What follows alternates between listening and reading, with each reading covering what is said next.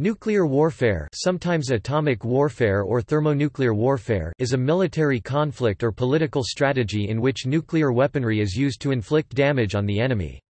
Nuclear weapons are weapons of mass destruction. In contrast to conventional warfare, nuclear warfare can produce destruction in a much shorter time and can have a long-lasting radiological warfare result. A major nuclear exchange would have long-term effects, primarily from the fallout released, and could also lead to a nuclear winter that could last for decades, centuries, or even millennia after the initial attack. Some analysts dismiss the nuclear winter hypothesis, and calculate that even with nuclear weapon stockpiles at Cold War highs, although there would be billions of casualties, billions more rural people would nevertheless survive. However, others have argued that secondary effects of a nuclear holocaust, such as nuclear famine and societal collapse, would cause almost every human on Earth to starve to death. So far, 2 nuclear weapons have been used in the course of warfare, both by the United States near the end of World War II. On August 6, 1945, a uranium gun-type device, code name Little Boy, was detonated over the Japanese city of Hiroshima. 3 days later, on August 9, a plutonium implosion-type device, code name Fat Man, was detonated over the Japanese city of Nagasaki. These 2 bombings resulted in the deaths of approximately 120,000 people. After World War II, nuclear weapons were also developed by the Soviet Union 1949, the United Kingdom 1952, France 1960, and the People's Republic of China 1964, which contributed to the state of conflict and extreme tension that became known as the Cold War.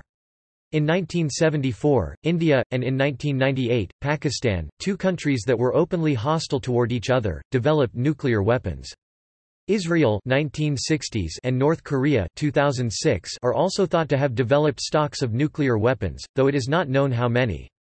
The Israeli government has never admitted or denied to having nuclear weapons, although it is known to have constructed the reactor and reprocessing plant necessary for building nuclear weapons. South Africa also manufactured several complete nuclear weapons in the 1980s, but subsequently became the first country to voluntarily destroy their domestically made weapons stocks and abandon further production 1990s. Nuclear weapons have been detonated on over 2,000 occasions for testing purposes and demonstrations. After the collapse of the Soviet Union in 1991 and the resultant end of the Cold War, the threat of a major nuclear war between the 2 nuclear superpowers was generally thought to have declined. Since then, concern over nuclear weapons has shifted to the prevention of localized nuclear conflicts resulting from nuclear proliferation, and the threat of nuclear terrorism.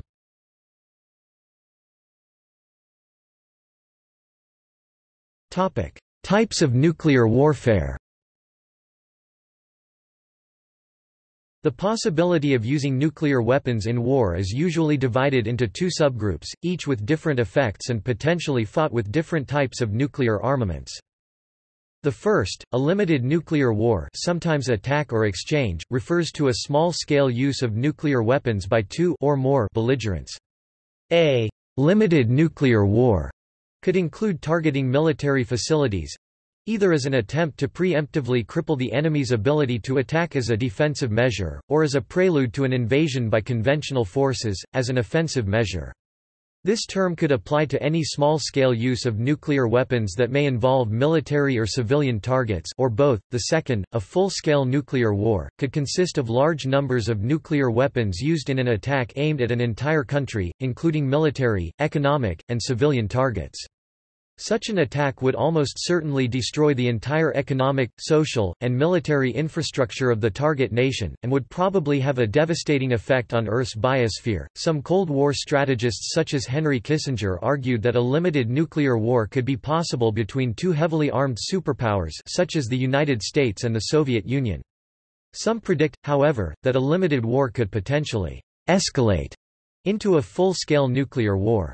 Others have called limited nuclear war global nuclear holocaust in slow motion, arguing that, once such a war took place, others would be sure to follow over a period of decades, effectively rendering the planet uninhabitable in the same way that a full-scale nuclear war between superpowers would, only taking a much longer and arguably more agonizing path to the same result. Even the most optimistic predictions of the effects of a major nuclear exchange foresee the death of many millions of victims within a very short period of time.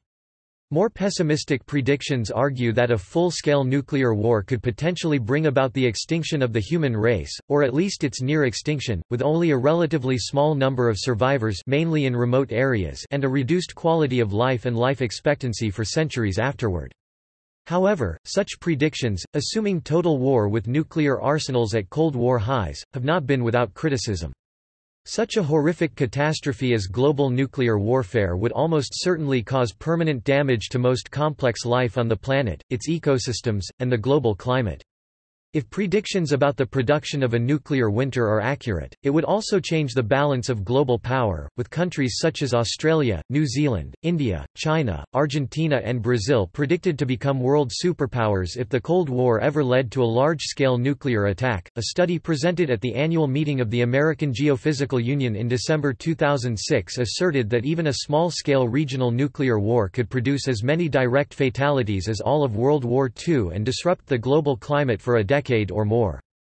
In a regional nuclear conflict scenario in which two opposing nations in the subtropics each used 50 Hiroshima-sized nuclear weapons, c. 15 kiloton each, on major population centers, the researchers predicted fatalities ranging from 2.6 million to 16.7 million per country. The authors of the study estimated that as much as 5 million tons of soot could be released, producing a cooling of several degrees over large areas of North America and Eurasia, including most of the grain-growing regions. The cooling would last for years and could be catastrophic, according to the researchers. Either a limited or full-scale nuclear exchange could occur during an accidental nuclear war, in which the use of nuclear weapons is triggered unintentionally. Postulated triggers for this scenario have included malfunctioning early warning devices and/or targeting computers, deliberate malfeasance by rogue military commanders, consequences of an accidental straying of warplanes into enemy airspace, reactions to unannounced missile tests during tense diplomatic periods, reactions to military exercises, mistranslated or miscommunicated messages, and others. A number of these scenarios actually occurred during the Cold War, though none resulted in the use of nuclear weapons. Many such scenarios have been depicted in popular culture, such as in the 1959 film On the Beach, the 1962 novel Fail-Safe released as a film in 1964, the film War Games, released in 1983, and the film Dr. Strangelove or, How I Learned to Stop Worrying and Love the Bomb, also released in 1964.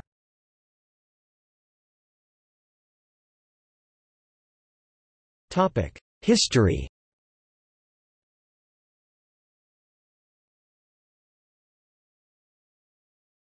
Topic: 1940s.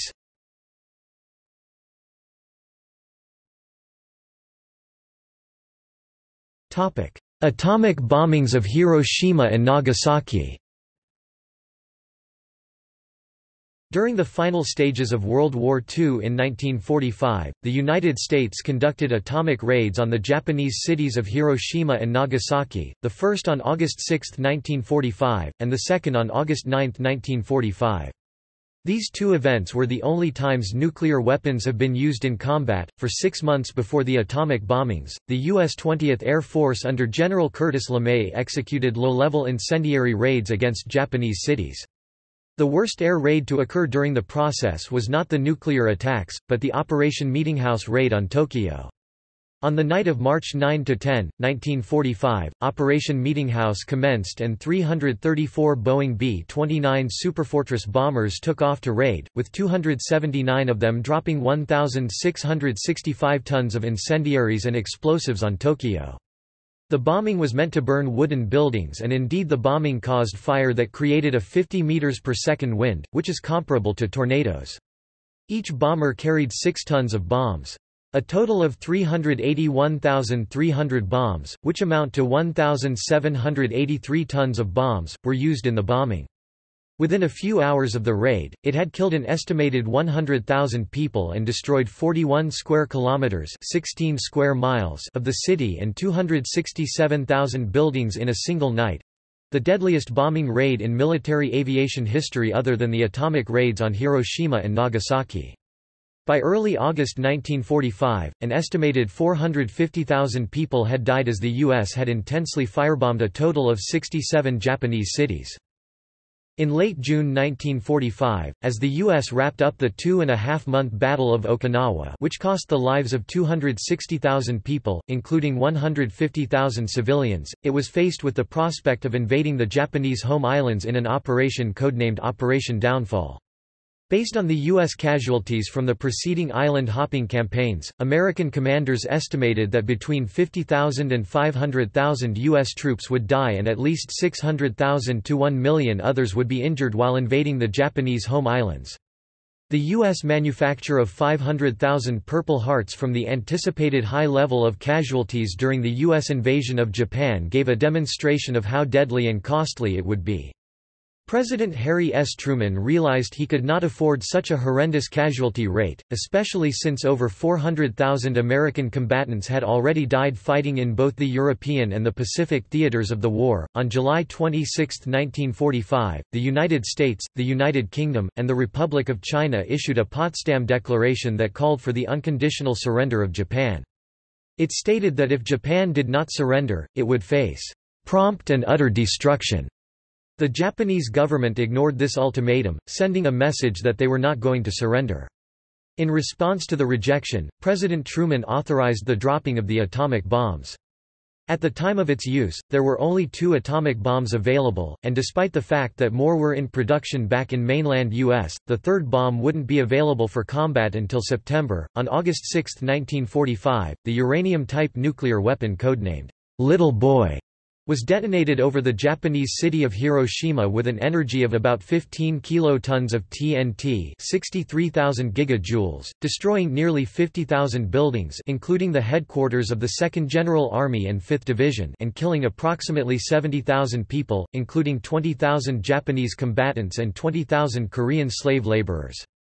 3 days later, on August 9, a plutonium-type nuclear weapon codenamed Fat Man was used against the Japanese city of Nagasaki, with the explosion equivalent to about 20 kilotons of TNT, 84,000 gigajoules, destroying 60% of the city and killing approximately 35,000 people, including 23,200 to 28,200 Japanese munitions workers, 2,000 Korean slave laborers, and 150 Japanese combatants.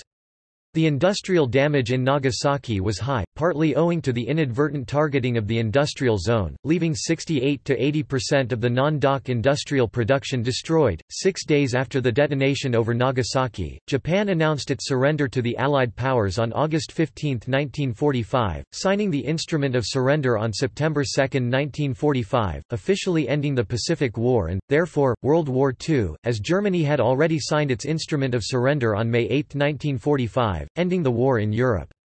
The 2 atomic bombings led, in part, to post-war Japan's adopting of the 3 non-nuclear principles, which forbade the nation from developing nuclear armaments.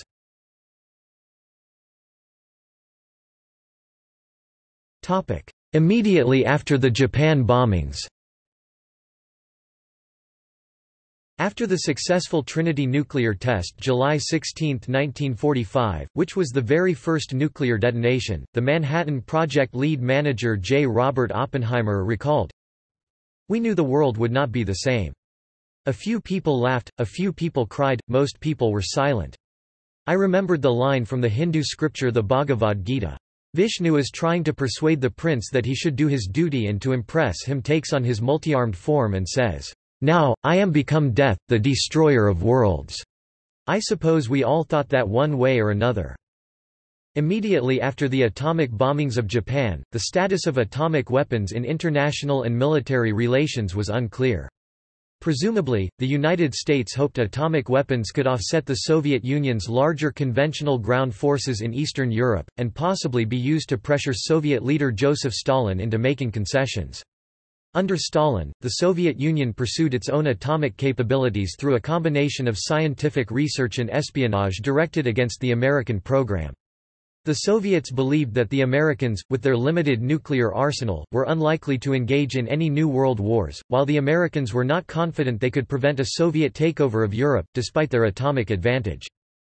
Within the United States, the authority to produce and develop nuclear weapons was removed from military control and put instead under the civilian control of the United States Atomic Energy Commission.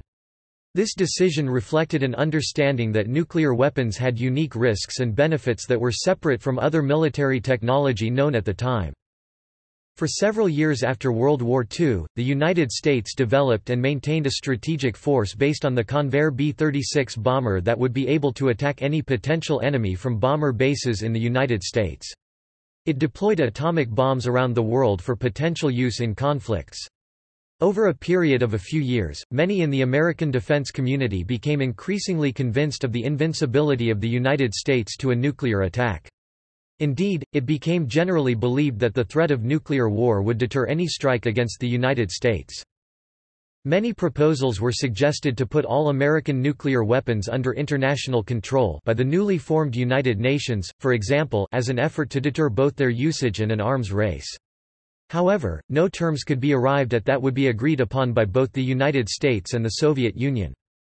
On August 29, 1949, the Soviet Union tested its first nuclear weapon at Semipalatinsk in Kazakhstan. See also Soviet atomic bomb project. Scientists in the United States from the Manhattan Project had warned that, in time, the Soviet Union would certainly develop nuclear capabilities of its own. Nevertheless, the effect upon military thinking and planning in the United States was dramatic, primarily because American military strategists had not anticipated the Soviets would catch up so soon. However, at this time, they had not discovered that the Soviets had conducted significant nuclear espionage of the project from spies at Los Alamos, the most significant of which was done by the theoretical physicist Klaus Fuchs. The first Soviet bomb was more or less a deliberate copy of the Fat Man plutonium device. In the same year, the first U.S.-Soviet nuclear war plan was penned in the U.S. with Operation Dropshot. With the monopoly over nuclear technology broken, worldwide nuclear proliferation accelerated. The United Kingdom tested its first independent atomic bomb in 1952, followed by France in 1960 and then China in 1964. While much smaller than the arsenals of the United States and the Soviet Union, Western Europe's nuclear reserves were nevertheless a significant factor in strategic planning during the Cold War. A top-secret white paper, compiled by the Royal Air Force and produced for the British government in 1959, estimated that British bombers carrying nuclear weapons were capable of destroying key cities and military targets in the Soviet Union, with an estimated 16 million deaths in the Soviet Union, half of whom were estimated to be killed on impact and the rest fatally injured, before bomber aircraft from the U.S. Strategic Air Command reached their targets.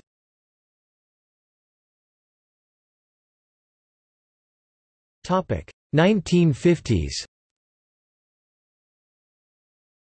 Although the Soviet Union had nuclear weapon capabilities in the beginning of the Cold War, the United States still had an advantage in terms of bombers and weapons. In any exchange of hostilities, the United States would have been capable of bombing the Soviet Union, whereas the Soviet Union would have more difficulty carrying out the reverse mission. The widespread introduction of jet-powered interceptor aircraft upset this imbalance somewhat by reducing the effectiveness of the American bomber fleet. In 1949, Curtis LeMay was placed in command of the Strategic Air Command and instituted a program to update the bomber fleet to one that was all-jet. During the early 1950s, the B-47 and B-52 were introduced, providing the ability to bomb the Soviet Union more easily. Before the development of a capable strategic missile force in the Soviet Union, much of the war-fighting doctrine held by Western nations revolved around using a large number of smaller nuclear weapons in a tactical role. It is debatable whether such use could be considered limited. However, because it was believed that the United States would use its own strategic weapons, mainly bombers at the time, should the Soviet Union deploy any kind of nuclear weapon against civilian targets. Douglas MacArthur, an American general, was fired by President Harry Truman, partially because he persistently requested permission to use his own discretion in deciding whether to utilize atomic weapons on the People's Republic of China in 1951 during the Korean War. Mao Zedong, China's communist leader, gave the impression that he would welcome a nuclear war with the capitalists because it would annihilate what he viewed as their imperialist system. Let us imagine how many people would die if war breaks out. There are 2.7 billion people in the world, and a third could be lost. If it is a little higher, it could be half. I say that if the worst came to the worst and one half dies, there will still be one half left, but imperialism would be razed to the ground and the whole world would become socialist. After a few years there would be 2.7 billion people again.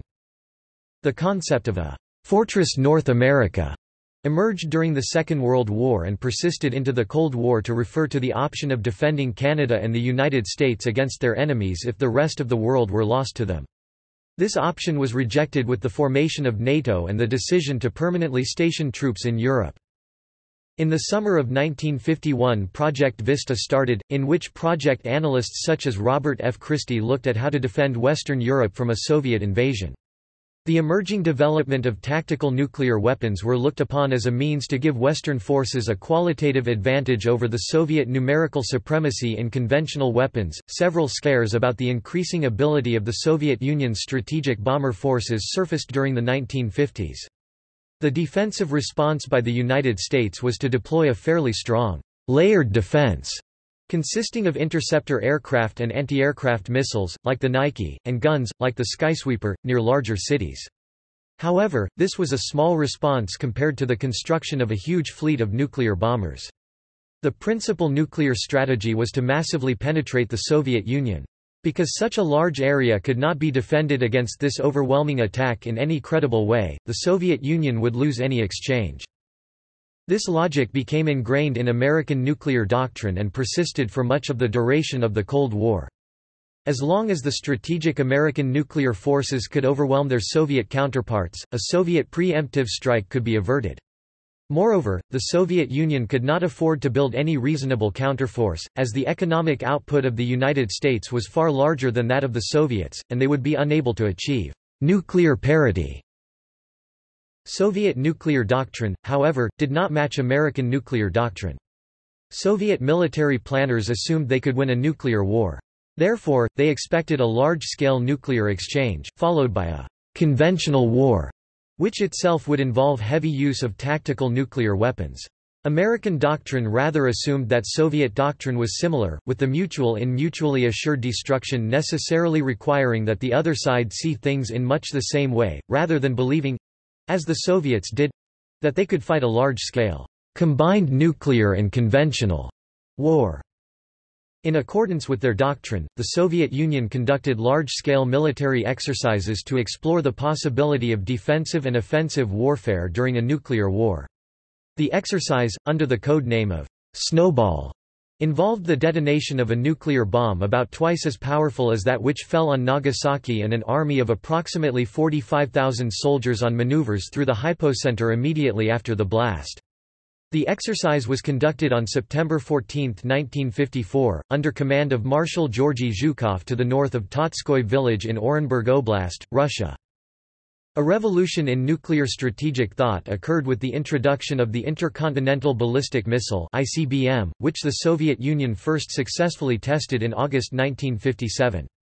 In order to deliver a warhead to a target, a missile was much faster and more cost-effective than a bomber, and enjoyed a higher survivability due to the enormous difficulty of interception of the ICBMs due to their high altitude and extreme speed.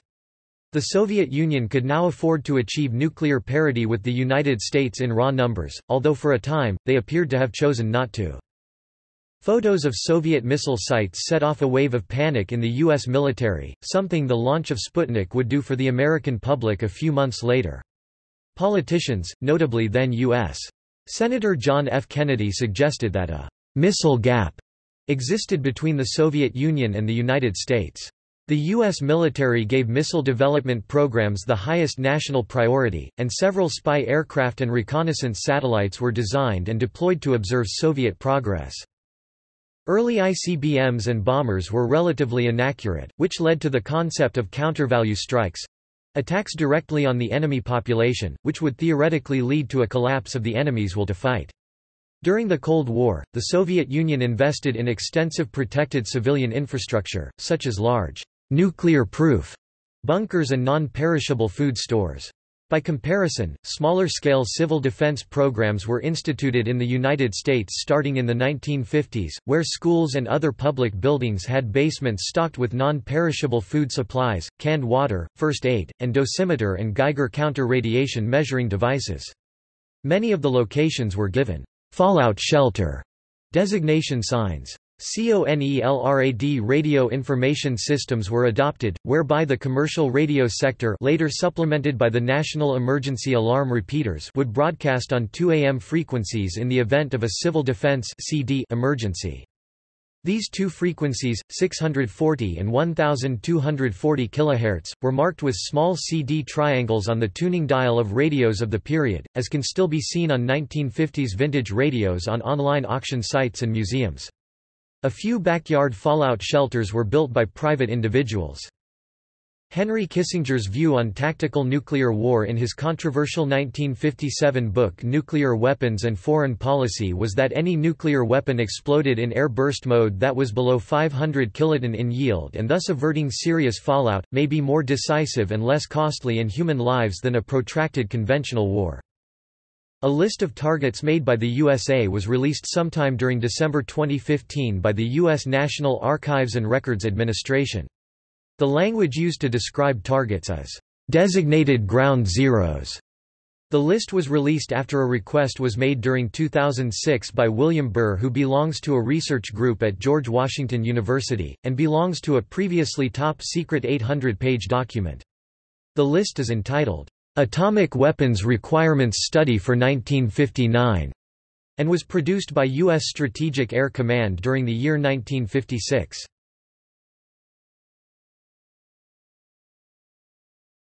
Topic: 1960s.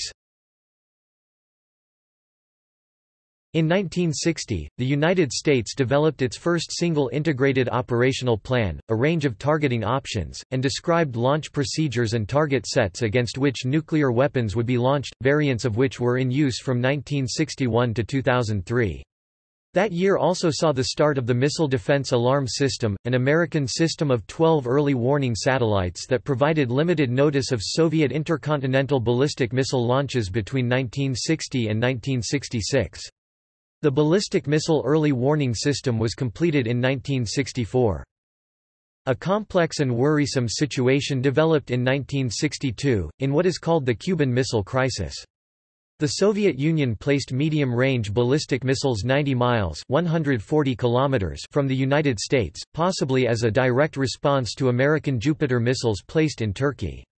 After intense negotiations, the Soviets ended up removing the missiles from Cuba and decided to institute a massive weapons-building program of their own. In exchange, the United States dismantled its launch sites in Turkey, although this was done secretly and not publicly revealed for over 2 decades. Khrushchev did not even reveal this part of the agreement when he came under fire by political opponents for mishandling the crisis. Communication delays during the crisis led to the establishment of the Moscow-Washington hotline to allow reliable, direct communications between the two nuclear powers. By the late 1960s, the number of ICBMs and warheads was so high on both sides that it was believed that both the United States and the Soviet Union were capable of completely destroying the infrastructure and a large proportion of the population of the other country. Thus, by some Western game theorists, a balance of power system known as mutually assured destruction or MAD came into being. It was thought that no full-scale exchange between the powers would result in an outright winner, with at best one side emerging the Pyrrhic victor. Thus both sides were deterred from risking the initiation of a direct confrontation, instead being forced to engage in lower-intensity proxy wars. During this decade the People's Republic of China began to build subterranean infrastructure such as the underground Project 131 following the Sino-Soviet split. One drawback of the MAD doctrine was the possibility of a nuclear war occurring without either side intentionally striking first. Early warning systems (EWS) were notoriously error-prone. For example, on 78 occasions in 1979 alone, a «missile display conference» was called to evaluate detections that were «potentially threatening to the North American continent». Some of these were trivial errors and were spotted quickly, but several went to more serious levels.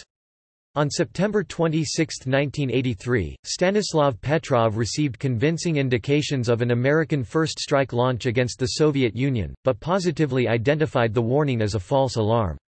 Though it is unclear what role Petrov's actions played in preventing a nuclear war during this incident, he has been honored by the United Nations for his actions. Similar incidents happened many times in the United States, due to failed computer chips, misidentifications of large flights of geese, test programs, and bureaucratic failures to notify early warning military personnel of legitimate launches of test or weather missiles. For many years, the U.S. Air Force's strategic bombers were kept airborne on a daily rotating basis, around the clock. See Operation Chrome Dome. Until the number and severity of accidents, the 1968 Thule Air Base B-52 crash in particular, persuaded policymakers it was not worthwhile.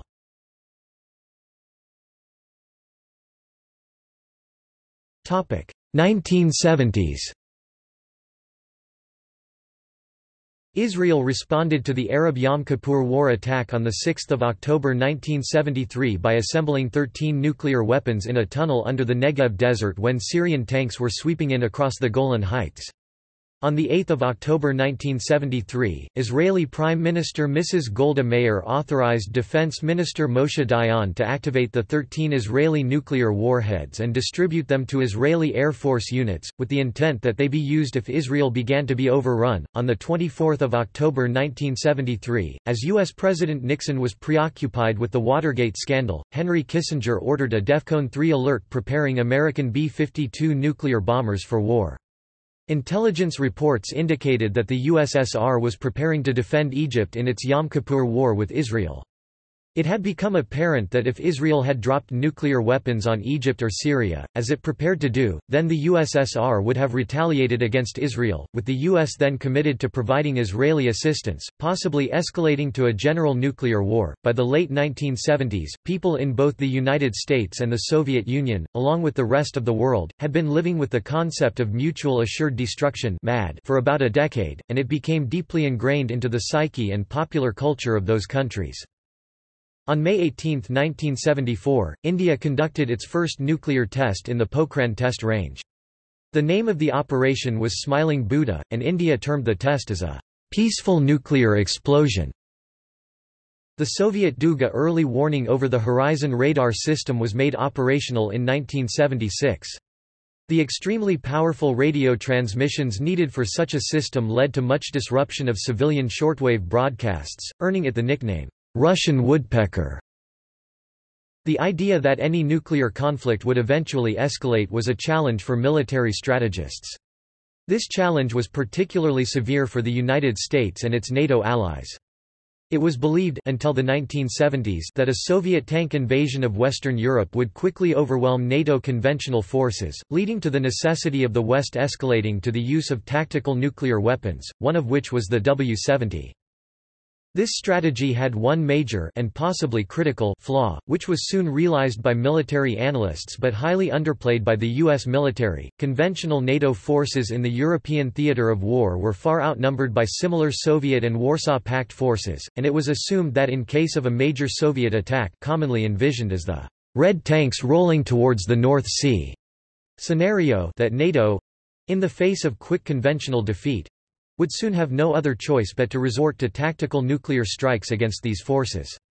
Most analysts agreed that once the first nuclear exchange had occurred, escalation to global nuclear war would likely become inevitable. The Soviet bloc's vision of an atomic war between NATO and Warsaw Pact forces was simulated in the top-secret exercise 7 Days to the River Rhine in 1979. The British government exercised their vision of Soviet nuclear attack with square leg in early 1980.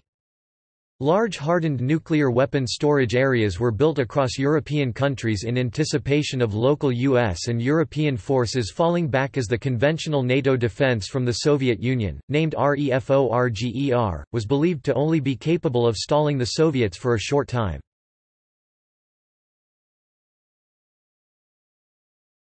Topic: 1980s. In the late 1970s and, particularly, during the early 1980s under U.S. President Ronald Reagan, the United States renewed its commitment to a more powerful military, which required a large increase in spending on U.S. military programs. These programs, which were originally part of the defense budget of U.S. President Jimmy Carter, included spending on conventional and nuclear weapons systems. Under Reagan, defensive systems like the Strategic Defense Initiative were emphasized as well. Another major shift in nuclear doctrine was the development and the improvement of the submarine-launched, nuclear-armed, ballistic missile, or SLBM. It was hailed by many military theorists as a weapon that would make nuclear war less likely. SLBMs—which can move with stealth, greatly lessened detectability virtually anywhere in the world—give a nation a second strike capability, i.e., after absorbing a first strike. Before the advent of the SLBM, thinkers feared that a nation might be tempted to initiate a first strike if it felt confident that such a strike would incapacitate the nuclear arsenal of its enemy, making retaliation impossible. With the advent of SLBMs, no nation could be certain that a first strike would incapacitate its enemy's entire nuclear arsenal. To the contrary, it would have to fear a near-certain retaliatory second strike from SLBMs.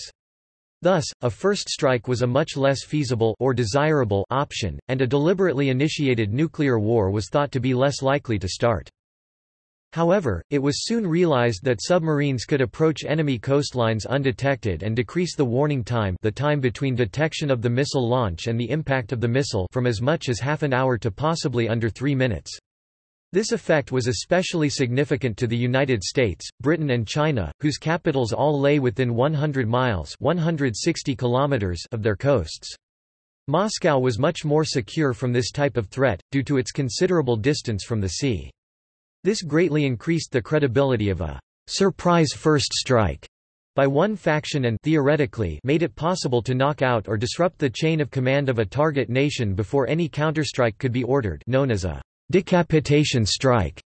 It strengthened the notion that a nuclear war could possibly be won, resulting not only in greatly increased tensions and increasing calls for failed deadly control systems, but also in a dramatic increase in military spending. The submarines and their missile systems were very expensive, and one fully equipped nuclear-powered and nuclear-armed missile submarine could cost more than the entire GNP of a developing country. It was also calculated, however, that the greatest cost came in the development of both sea and land-based anti-submarine defenses and in improving and strengthening the chain of command, and as a result, military spending skyrocketed. South Africa developed a nuclear weapon capability during the 1970s and early 1980s. It was operational for a brief period before being dismantled in the early 1990s. According to the 1980 United Nations Report General and Complete Disarmament, Comprehensive Study on Nuclear Weapons, report of the Secretary-General, it was estimated that there were a total of about 40,000 nuclear warheads in existence at that time, with a potential combined explosive yield of approximately 13,000 megatons. By comparison, when the volcano Mount Tambora erupted in 1815, turning 1816 into the year without a summer due to the levels of global dimming sulfate aerosols and ash expelled, it exploded with a force of roughly 800 to 1,000 megatons, and ejected 160 cubic kilometers (38 cu-mi) of mostly rock tephra, that included 120 million tons of sulfur dioxide as an upper estimate.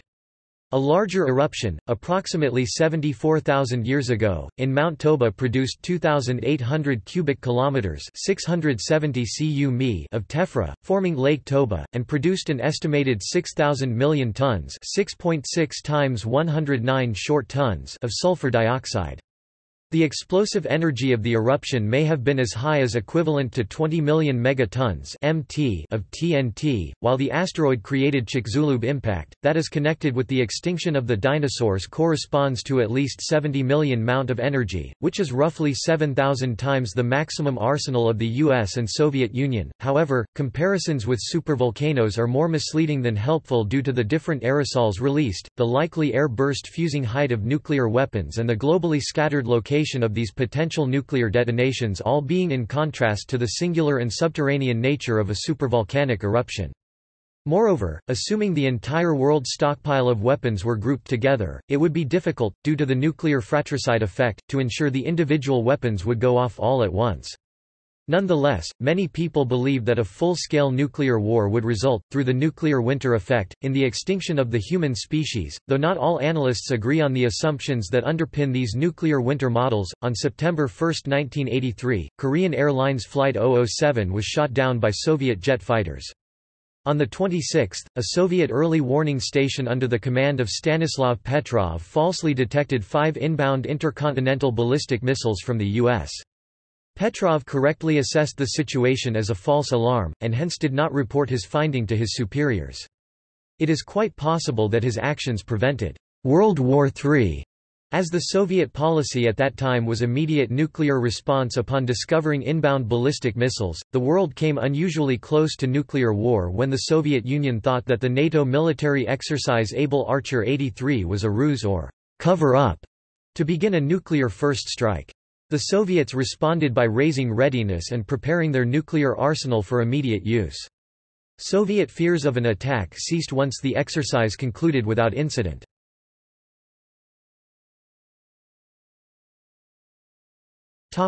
Post-Cold War. Although the dissolution of the Soviet Union ended the Cold War and greatly reduced tensions between the United States and the Russian Federation, the Soviet Union's formal successor state, both countries remained in a nuclear standoff due to the continuing presence of a very large number of deliverable nuclear warheads on both sides. Additionally, the end of the Cold War led the United States to become increasingly concerned with the development of nuclear technology by other nations outside of the former Soviet Union. In 1995, a branch of the U.S. Strategic Command produced an outline of forward-thinking strategies in the document, Essentials of Post-Cold War Deterrence. In 1996, a Russian continuity of government facility, Kozvinsky Mountain, which is believed to be a counterpart to the U.S. Cheyenne Mountain Complex, was completed.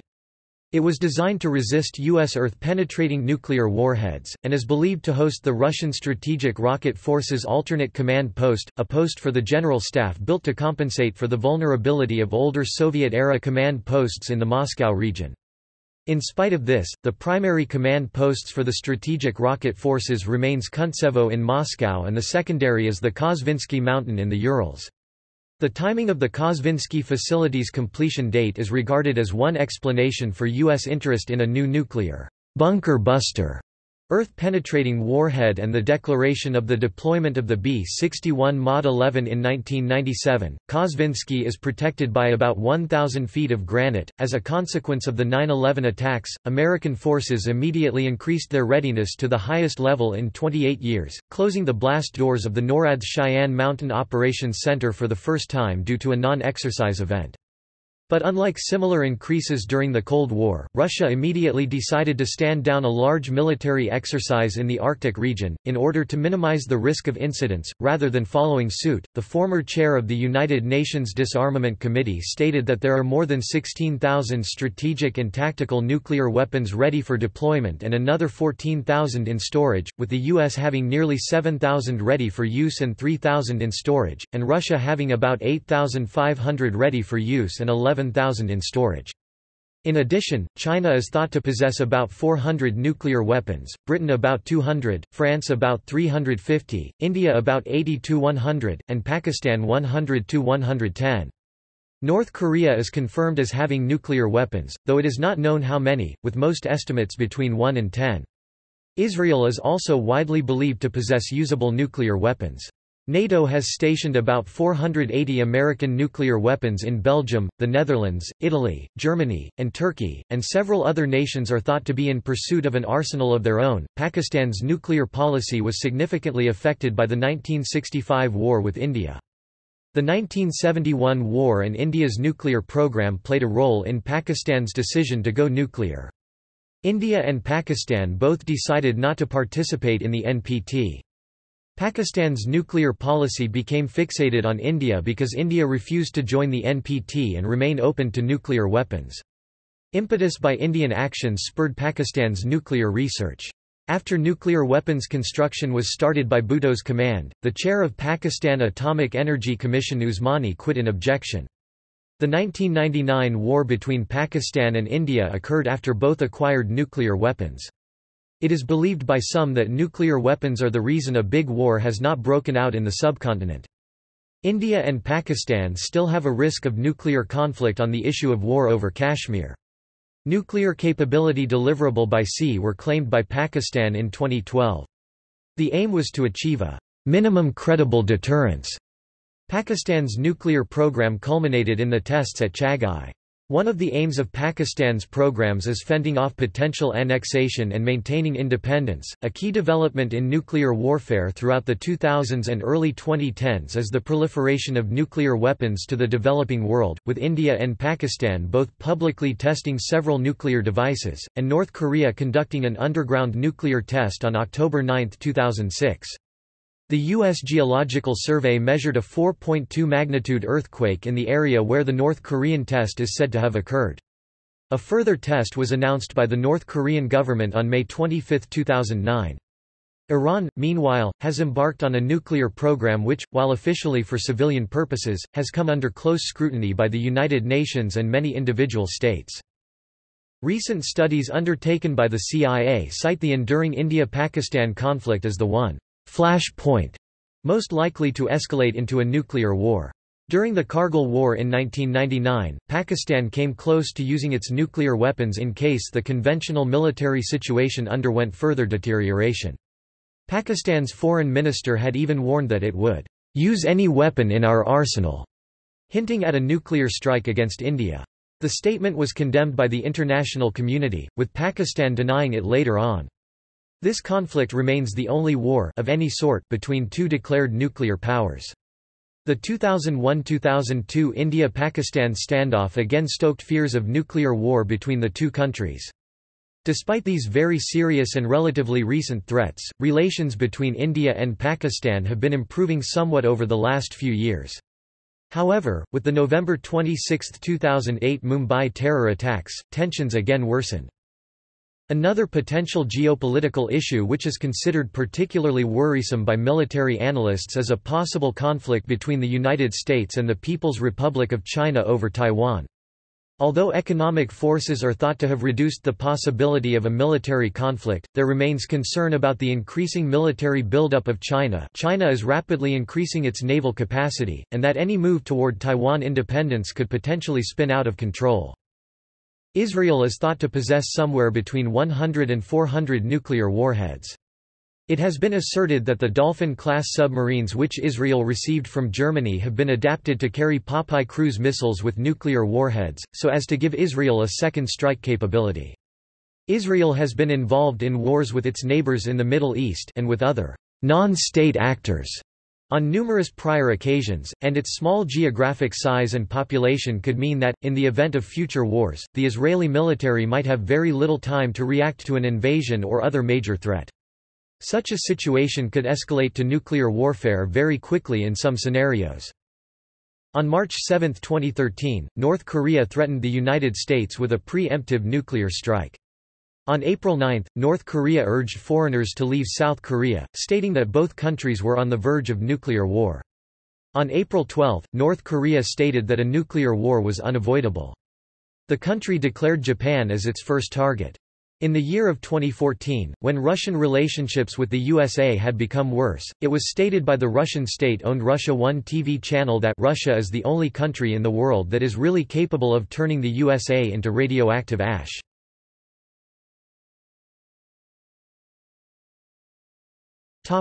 Sub-strategic use.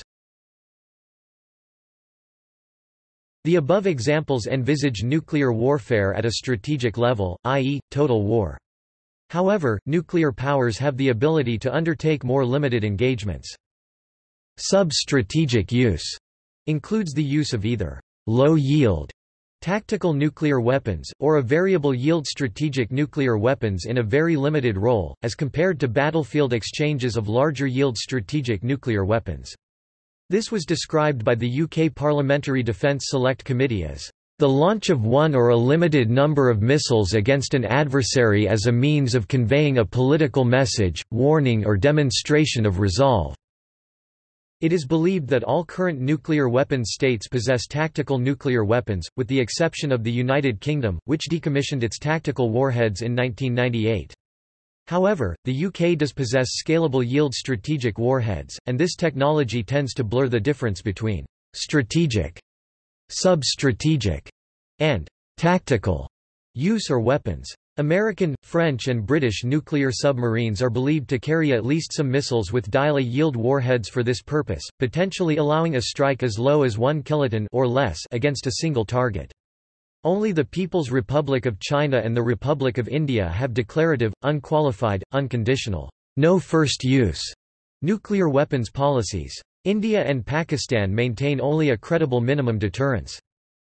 Commodore Tim Hare, former Director of Nuclear Policy at the British Ministry of Defence, has described sub-strategic use as offering the government an extra option in the escalatory process before it goes for an all-out strategic strike which would deliver unacceptable damage. However, this sub-strategic capacity has been criticised as potentially increasing the acceptability of using nuclear weapons. Combined with the trend in the reduction in the worldwide nuclear arsenal as of 2007 is the warhead miniaturization and modernization of the remaining strategic weapons that is presently occurring in all the declared nuclear weapon states, into more usable configurations. The Stockholm International Peace Research Institute suggests that this is creating a culture where use of these weapons is more acceptable and therefore is increasing the risk of war, as these modern weapons do not possess the same psychological deterrent value as the large Cold War era, multi-megaton warheads. In many ways, this present change in the balance of terror can be seen as the complete embracement of the switch from the 1950s Eisenhower doctrine of massive retaliation to one of flexible response, which has been growing in importance in the U.S. nuclear war fighting plan, PSYOP, every decade since.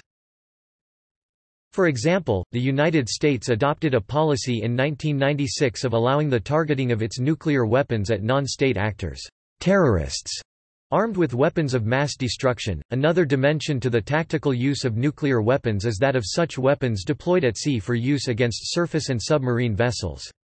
Until 1992, vessels of the United States Navy and their aircraft deployed various such weapons as bombs, rockets, guided and unguided, torpedoes, and depth charges. Such tactical naval nuclear weapons were considered more acceptable to use early in a conflict because there would be few civilian casualties. It was feared by many planners that such use would probably quickly have escalated into large-scale nuclear war. This situation was particularly exacerbated by the fact that such weapons at sea were not constrained by the safeguards provided by the permissive action link attached to U.S. Air Force and Army nuclear weapons.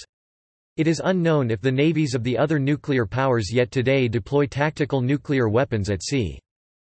The 2018 U.S. Nuclear Posture Review emphasized the need for the U.S. to have sub-strategic nuclear weapons as additional layers for its nuclear deterrence.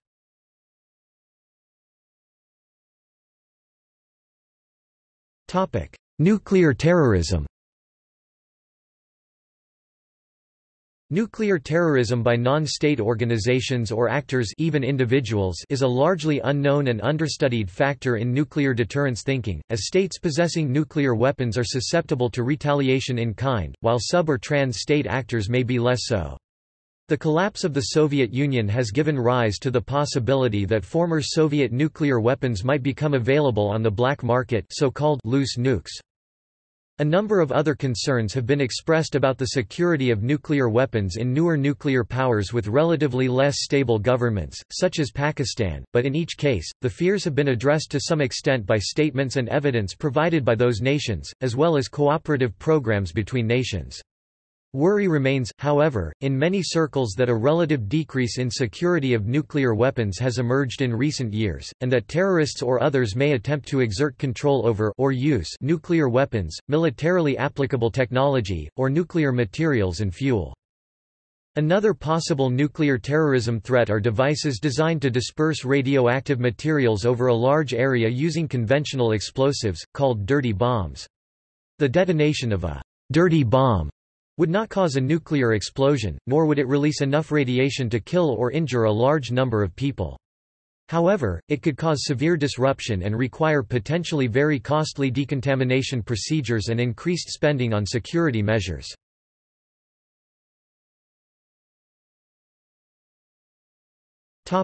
Survival. The predictions of the effects of a major countervalue nuclear exchange include millions of city-dweller deaths within a short period of time. Some 1980s predictions had gone further and argued that a full-scale nuclear war could eventually bring about the extinction of the human race. Such predictions, sometimes but not always based on total war with nuclear arsenals at Cold War highs, received contemporary criticism. On the other hand, some 1980s governmental predictions, such as FEMA's CRP-2B and NATO's carte blanche, have received criticism from groups like the Federation of American Scientists for being overly optimistic. CRP-2B, for instance, infamously predicted that 80% of Americans would survive a nuclear exchange with the Soviet Union, a figure that neglected nuclear war's impacts on healthcare infrastructure, the food supply, and the ecosystem and assumed that all major cities could be successfully evacuated within 3 to 5 days. A number of Cold War publications advocated preparations that could purportedly enable a large proportion of civilians to survive even a total nuclear war.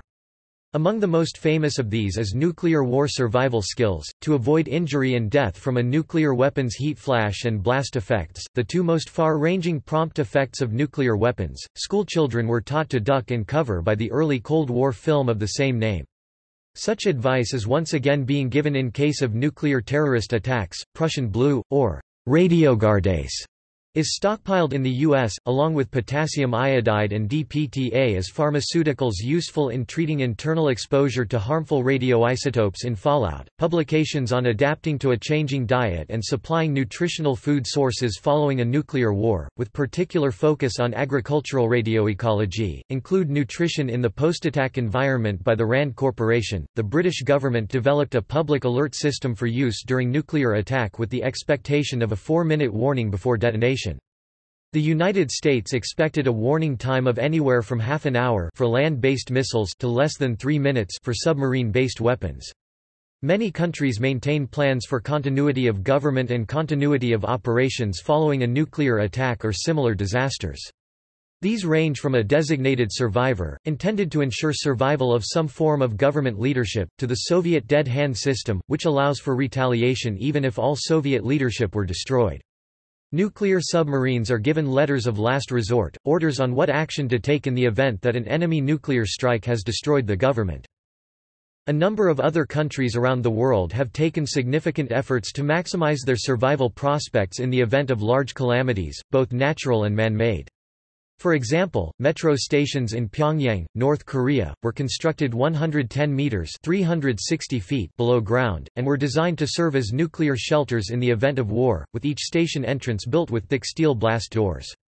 An example of privately funded fallout shelters is the Arc 2 shelter in Ontario, Canada, and autonomous shelters have been constructed with an emphasis on post-war networking and reconstruction. In Switzerland, the majority of homes have an underground blast and fallout shelter. The country has an overcapacity of such shelters and can accommodate slightly more than the nation's population size. While the nuclear fallout shelters described above are the ideal long-term protection methods against dangerous radiation exposure in the event of a nuclear catastrophe, it is also necessary to have mobile protection equipment for medical and security personnel to safely assist in containment, evacuation, and many other necessary public safety objectives which ensue as a result of nuclear detonation. There are many basic shielding strategies used to protect against the deposition of radioactive material from external radiation environments. Respirators which protect against internal deposition are used to prevent the inhalation and ingestion of radioactive material, and dermal protective equipment which is used to protect against the deposition of material on external structures like skin, hair, and clothing. While these protection strategies do slightly reduce the exposure, they provide almost no protection from externally penetrating gamma radiation, which is the cause of acute radiation syndrome and can be extremely lethal in high dosages. Naturally, shielding the entire body from high-energy gamma radiation is optimal, but the required mass to provide adequate attenuation makes functional movement nearly impossible. Recent scientific studies have shown the feasibility of partial body shielding as a viable protection strategy against externally penetrating gamma radiation. The concept is based in providing sufficient attenuation to only the most radio-sensitive organs and tissues in efforts to defer the onset of acute radiation syndrome, the most immediate threat to humans from high doses of gamma radiation. Acute radiation syndrome is a result of irreversible bone marrow damage from high-energy radiation exposure. Due to the regenerative property of hematopoietic stem cells found in bone marrow, it is only necessary to protect enough bone marrow to repopulate the exposed areas of the body with the shielded supply. Because 50% of the body's supply of bone marrow is stored in the pelvic region, which is also in close proximity to other radio-sensitive organs in the abdomen, the lower torso is a logical choice as the primary target for protection. This research allows for the development of relatively lightweight mobile radiation protection equipment which can provide life-saving protection from intense radioactive environments without hindering functional mobility. This technology has wide-ranging military, emergency personnel, private sector, and civilian application as the radiation risks of nuclear energy, warfare, and terrorism around the world continue to grow.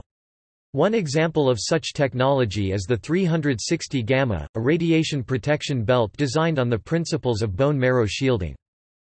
More information on bone marrow shielding can be found in the Health Physics Radiation Safety Journal article Selective Shielding of Bone Marrow, an approach to protecting humans from external gamma radiation, or in the Organization for Economic Cooperation and Development (OECD) and the Nuclear Energy Agency (NEA's) 2015 report, Occupational Radiation Protection in Severe Accident Management.